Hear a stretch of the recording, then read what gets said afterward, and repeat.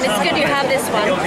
We have improved the screen, so now you have an even better screen in the outdoor sunlight. So when you're out, you really see it clear. We also improved the battery time on the watch, so it's up to 2 days battery usage now in this watch. Except for that, we, as a different thing, this is run by a kind of not Google's platform. This is run on Android Wear, and if you saw the announcement yesterday from Google, we will be announcing this on the latest Google software.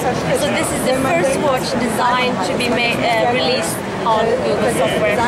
It's basically the flagship watch for Google Wear. Exactly, you can say that.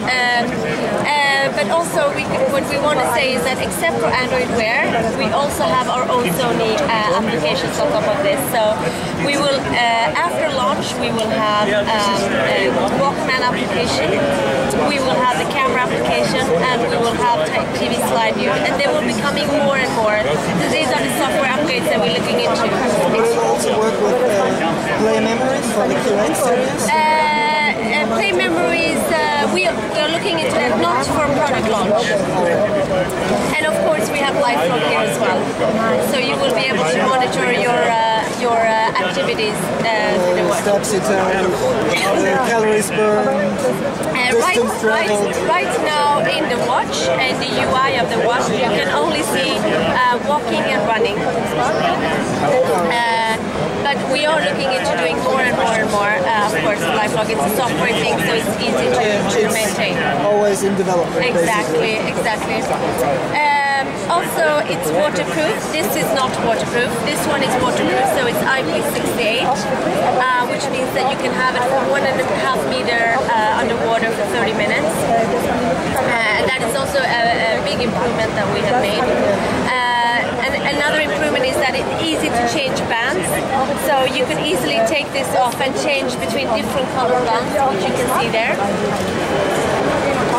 Are those the 4 colors that will be released at launch? Those are the black and the yellow and the pink and the white will be released at launch, yes. So these are the things that we have. So it's Android Wear, Sony applications, but then also the exchangeable bands that you can customize depending on what colors you like. The design went a bit flatter. Sorry? It's a little, I'll pick it up. Okay. Pick it up in a second. It's gotten a lot thinner, I think. It's gotten a bit thinner, yeah. And the edges are a little rounder.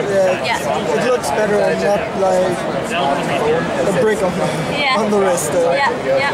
It's much more discreet in this way, yes. Yeah. And the voice commands, is it so you for telephone, I could answer calls with it? Yes, so there are several functions you can do with it. So if you want to handle a call, you can. So if you receive a call, you can answer or you can reject. But if you want to speak into it, you need to do so in a Bluetooth headset. So there is no microphone here. You need to do that from your phone or your Bluetooth headset. One other thing that is important to say about this and very, very unique for this product is that you can use it as a standalone. So there are some scenarios where you don't want to bring your phone with you. So let's say that you want to go out for a jog or just walking around.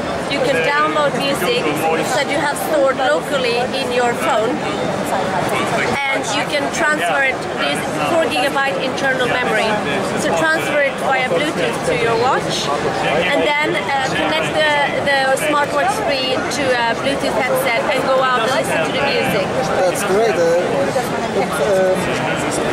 That basically doubles the time you can listen to music, because when the phone is almost done, you can just disconnect the watch and listen on the watch without you draining the phone anymore. Yeah, and then you have GPS on the watch as well, so it allows you to kind of see the route. So when you're back and you synchronize with your phone again, you can see the route on your phone.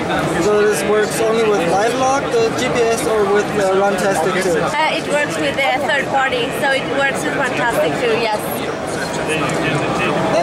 Thank you.